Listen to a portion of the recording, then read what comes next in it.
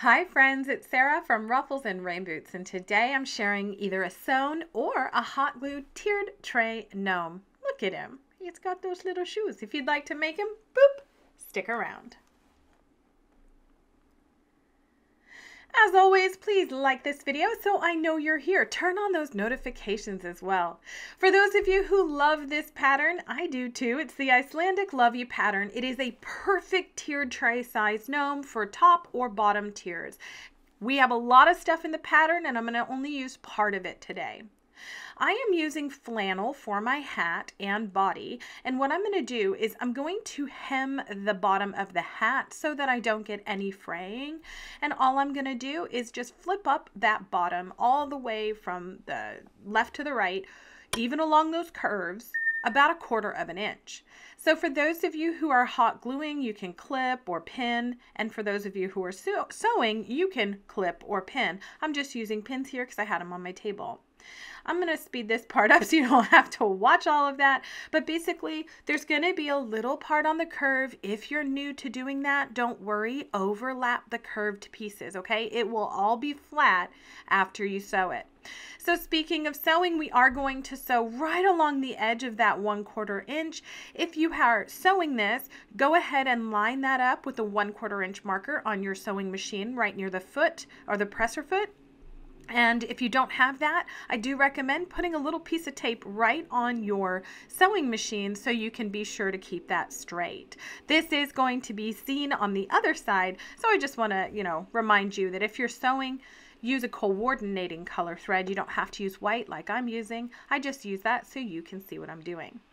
So you can see here, now we are all ready to follow the pattern exactly. We're going to snip off any of our threads. We're going to put right sides together.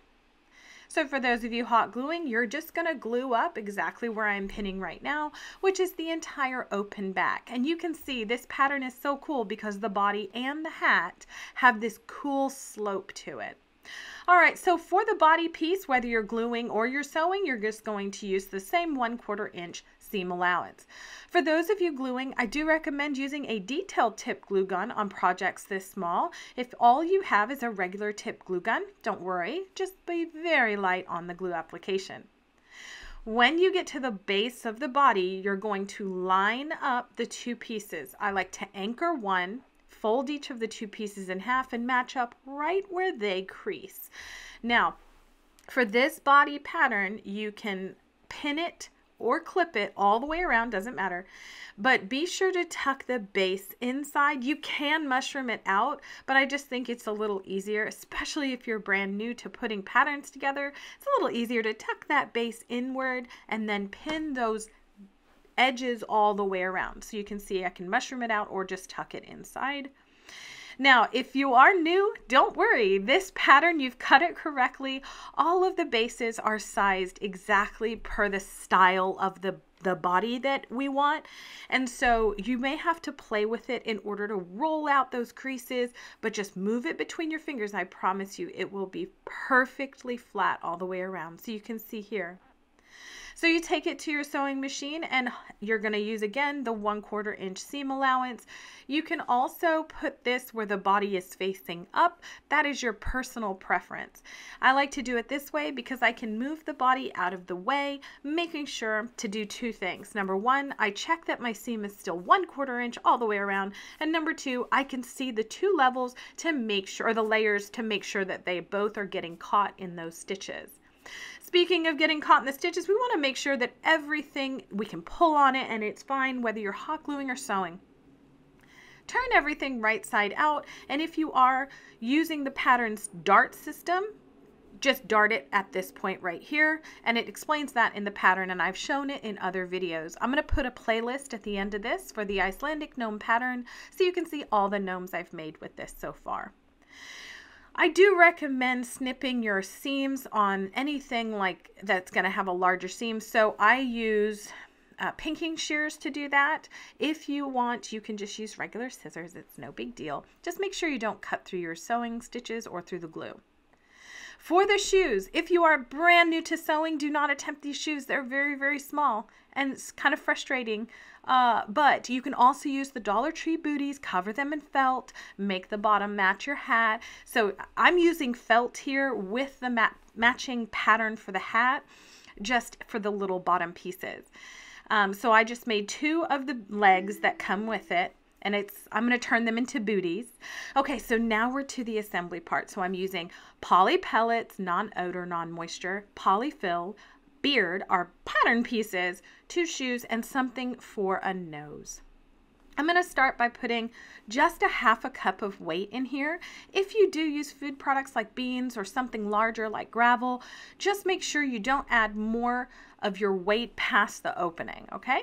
And then you're just going to be sure to tuck up polyfill all the way up into the tip and then around your base so that you can get it nice and smooth. For those of you who are new to this pattern, you can do 2 ways. Number 1, you can put a wire in it, and number 2, you can go without a wire. It's 100% up to you. I'm going to show you the wire. This is just thin floral wire. There's nothing special about it, but because it is so thin, we actually want to double it up. And so I'm just going to round off both ends. You can see I have 2 round ends. I'm going to stick one all the way down, and I'm going to flatten the rounded part. And then I'm going to take the other rounded part all the way up to the very tip, and then I'm going to put it in the channel. So you can see I actually put it inside this little channel and then glue it down over that wire. Why we do that is because it will not move. After people move the body and the hat around and all of the gnomes, the wires will detach and move around in the body. By securing it in the channel, we won't have that. You can either glue or sew up this opening in the back. I'm going to glue mine because my hat is going to be affixed. If you do make reversible hats, I've shown that this pattern has a reversible hat instruction as well. You can make all season hats if you want for this, and they're really great. Like I said, for tiered trays or small items, they're great for shipping too because they're really small and light. I just measured my faux fur. I'm using white Mongolian faux fur. This is a long 2.5 to 3 inch pile. And then I'm just going to make a rounded U shape with a nice little 1/2 inch drop. And that's going to give me a very fluffy, very full beard.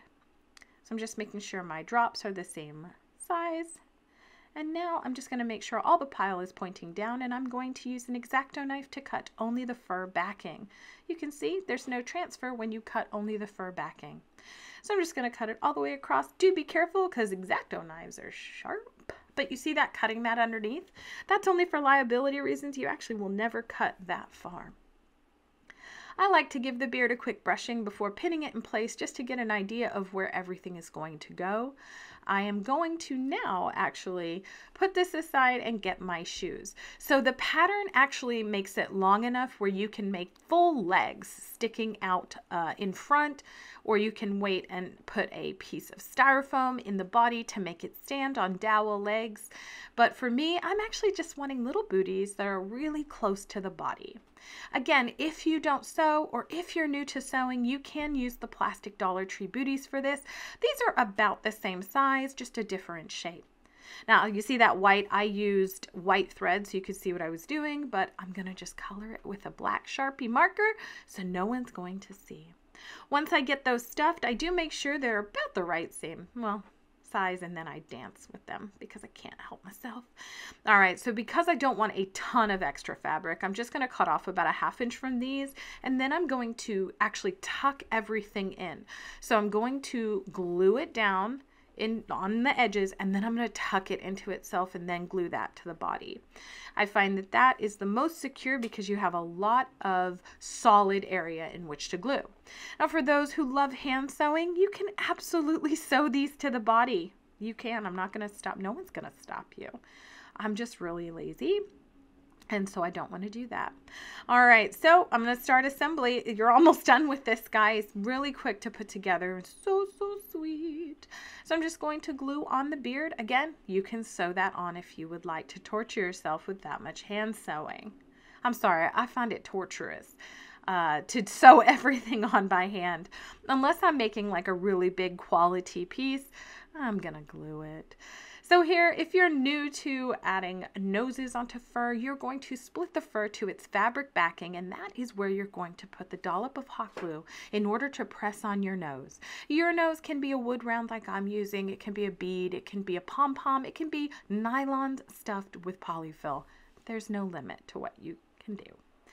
Once I get all that on, I'm actually going to now roll down the top of my little booties, and then I'm going to press the tops in so it creates a nice big tabletop of fabric that I can glue to. So one side goes down, other side goes right next to it, and then the back gets tucked in. So now it's all flat and I can glue it directly to the body